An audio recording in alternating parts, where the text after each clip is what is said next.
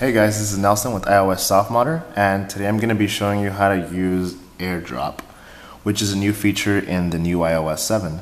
So with that, you can change, you can share files, photos, directions, things like that with people that are nearby that also have AirDrop enabled. So first, you would want to enable AirDrop. So all you have to do is go here, scroll down, and tap here, and you can do contacts only or everyone. I just did everyone. Okay, so I'm going to send directions. So just head over to Maps and just type in whatever address. I'm going to put in Universal Studios.